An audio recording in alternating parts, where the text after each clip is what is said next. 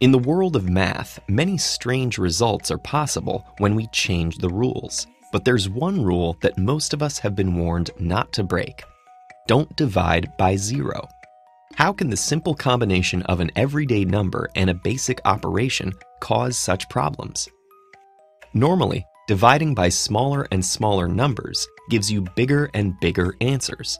10 divided by 2 is 5, by 1 is 10, by 1/1,000,000th is 10 million, and so on.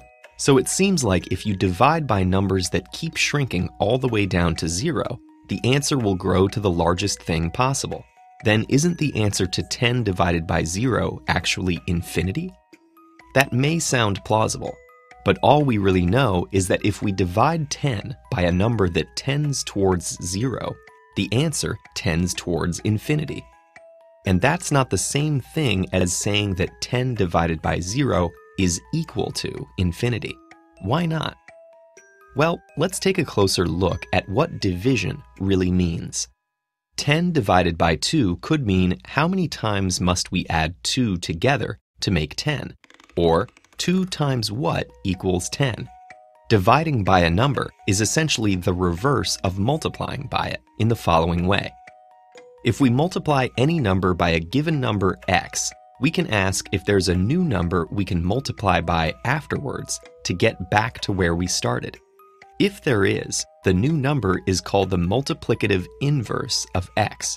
For example, if you multiply 3 by 2 to get 6, you can then multiply by 1/2 to get back to 3.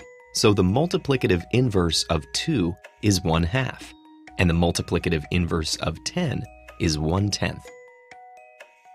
As you might notice, the product of any number and its multiplicative inverse is always 1. If we want to divide by 0, we need to find its multiplicative inverse, which should be 1 over 0.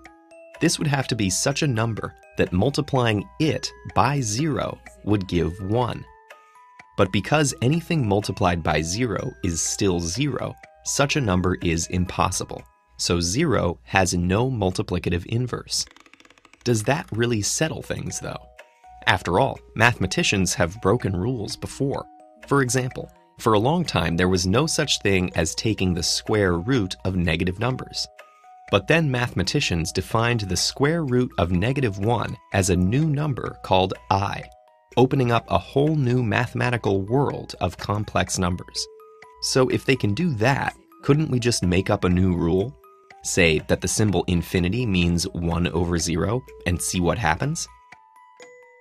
Let's try it, imagining we don't know anything about infinity already.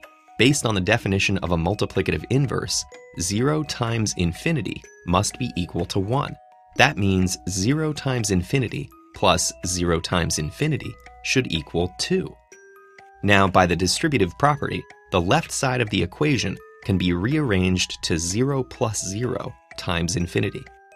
And since 0 plus 0 is definitely 0, that reduces down to 0 times infinity. Unfortunately, we've already defined this as equal to 1, while the other side of the equation is still telling us it's equal to 2. So 1 equals 2. Oddly enough, that's not necessarily wrong. It's just not true in our normal world of numbers. There's still a way it could be mathematically valid if 1, 2, and every other number were equal to 0. But having infinity equal to 0 is ultimately not all that useful to mathematicians, or anyone else. There actually is something called the Riemann sphere that involves dividing by 0 by a different method, but that's a story for another day.